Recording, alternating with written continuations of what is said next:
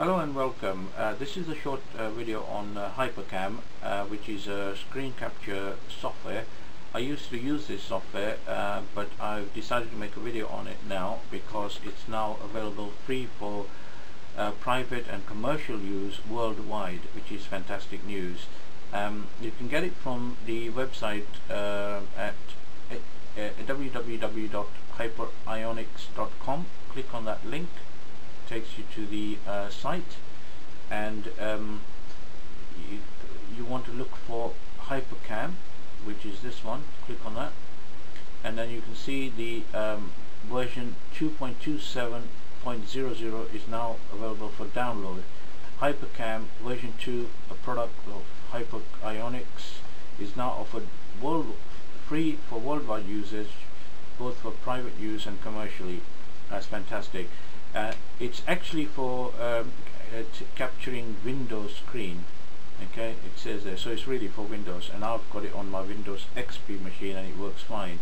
If you click on this link, this version is incidentally available. When I made this video on the 19th June 2012, and I downloaded it yesterday because I had the old version and I wanted to upgrade it and I couldn't do it. So cut a long story short, I ended up downloading it today.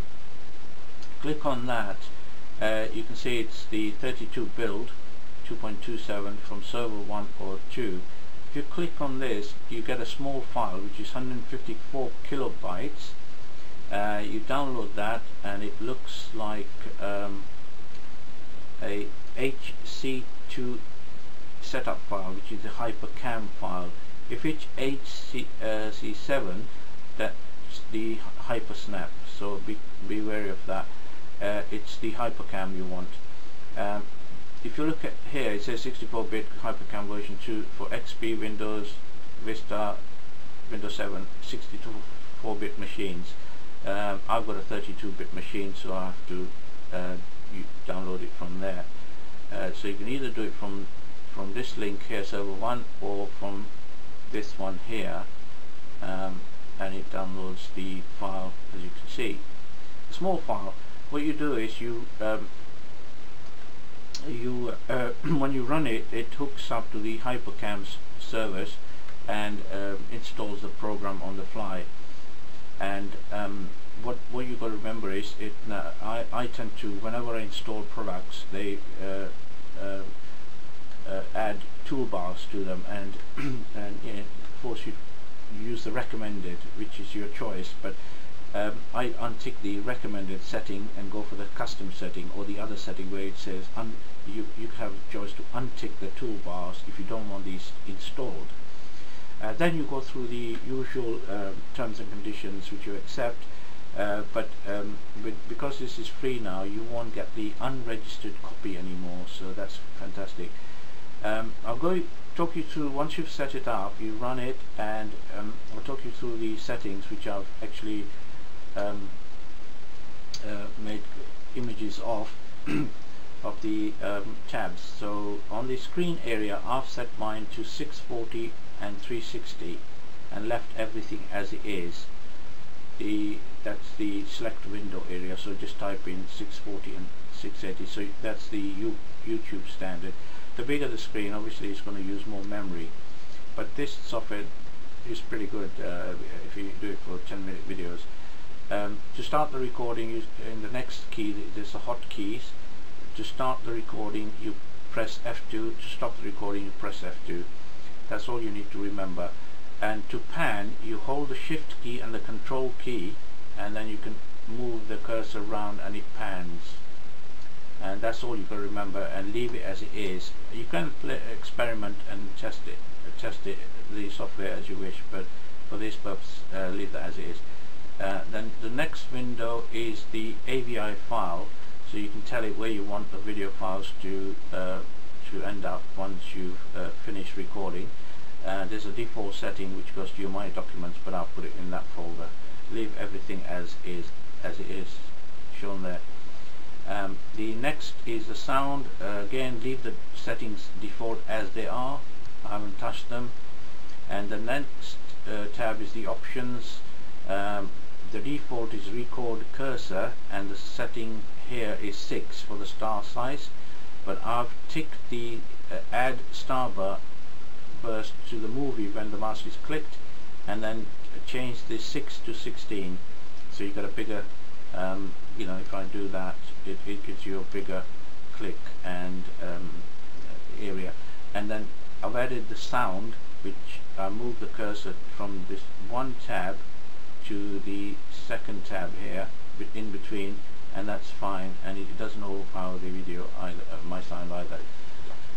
Again, you can test that yourself. Finally, the license tab. In the old versions, when you upgrade, if you had the old one, which was a paid version, if it wasn't registered, once you register, and you obviously paid to register, then you get your name here, and the license never expires. But when you upgrade it, the name remains the same, and it still shows never, and you can install it over the existing product without uninstalling it, which is what I've done. But if you do it from fresh on your machine, if it's a Windows XP machine, you just run it and you get the version here, and it says here, this copy of HyperCam is licensed to worldwide usage free, and the license never expires, which is fantastic. Right, then what you do is, once you make the video, which is what I'm doing at the moment, you get the Avi file here, and it's as you can see, it's almost 120 megabytes, and you want to make a flash video file. And if you look at my HyperCam Cam Studio videos, you'll see that if you go to Google and type in Free Studio, here we go, Free Studio, you take it to this link, www.dvideosoft.com free. Click on that, and you're taken to their site, which is that one. And then there's Free Studios 47 freeware. The one you want is free WebM video recorder. You can install all of them, the choice is yours, they're free, which is what I've done, and then select the WebM video recorder, or you individually download this one, and from time to time they update them, a couple of the YouTube ones, and then if you've got the whole thing, then you have to update your old software.